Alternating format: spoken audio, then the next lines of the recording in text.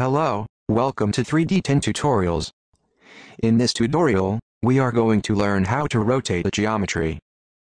3D10 offers a very intuitive way of rotating the geometries.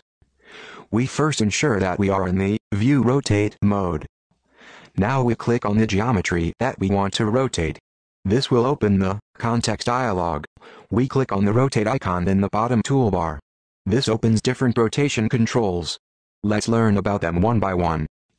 There is a slider at the bottom of the context dialog. As we click and drag this slider, we can see the geometry rotate through increasing number of degrees. We can also see the angle of rotation changing in the angle readout banner. We can rotate up to 180 degrees in either direction.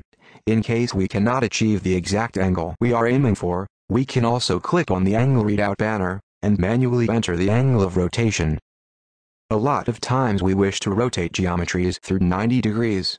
We can do that quickly by using the shortcut icons that 3D10 provides. Note that the rotation takes place along the principal axis that we are looking along. If we are looking along z-axis, the geometry will rotate around z-axis. The axis of rotation is also indicated in the angle readout banner. Note that shapes made of cubes can only be rotated through 90 degrees and its multiples. Rotations can also be performed on multiple geometries simultaneously. You can use the Select tool to choose multiple geometries at a time and then click on the rotate icon from the contextual toolbar. All the geometries will rotate around a common axis that passes through their centroid. This concludes the tutorial on rotation of geometries.